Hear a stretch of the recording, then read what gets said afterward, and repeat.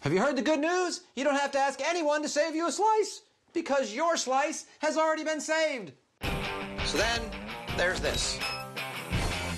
Pope Francis picked up a pizza in his Pope-mobile, which is the first time a pope has ever publicly been handed a pizza, which makes this a virgin delivery, right? This stuffed crust pizza is a little slice of heaven filled with the body of Christ.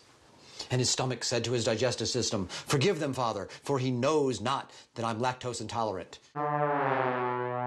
People wonder, how did Jesus feed everyone on the Sermon on the Mount? Delivery from Italianos, that's how.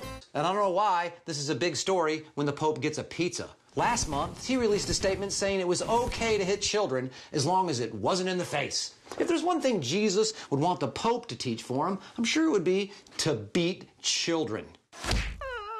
Jesus said, "Turn the other cheek." Unless it's a kid, then wear his ass out. Hey, Pontiff, why should we hit our kids in the body? Because the face leaves marks. That's right, because the face leaves marks. You know, it's crazy. We have a strict rule in the world. You should never hit a woman. Never lay your hands on a girl for any reason. Unless you're your daughter, then swing away with whatever stick or wooden spoon you got handy. You know who has a boatload of wooden spoons? The pizza guy. "Here's your special pizza, Your Holiness.